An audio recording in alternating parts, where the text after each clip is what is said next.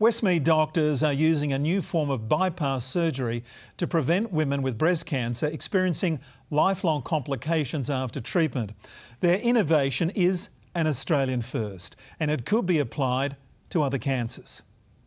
The injection of this green medical dye and a special infrared camera is detecting blockages in the arm, a common complication from breast cancer surgery. For 28-year-old Howell, her diagnosis was shocking enough.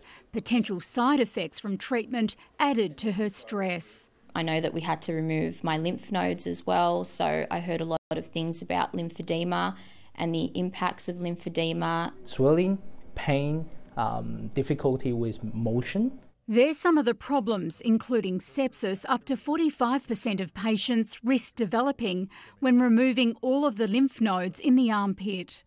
When that happens, all the fluid is trapped. Here at Westmead Hospital, specialist plastic surgeon Dr. Frank Sear uses instruments with ultrafine tips to perform intricate bypass surgery. Without these instruments, it's very difficult for us to join these very fine vessels together.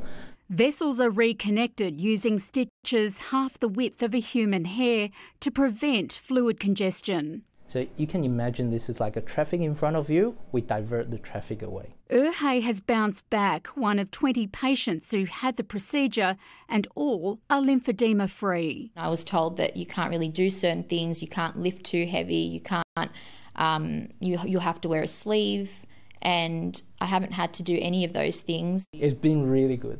Dr. Sear plans to expand the program to 400 patients a year, but the benefits extend beyond breast cancer.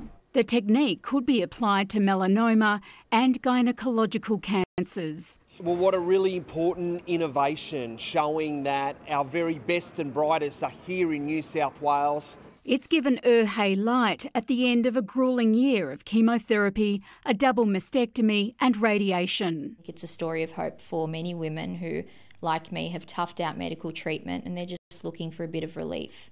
At Westmead, Gabriella Rogers, 9 News.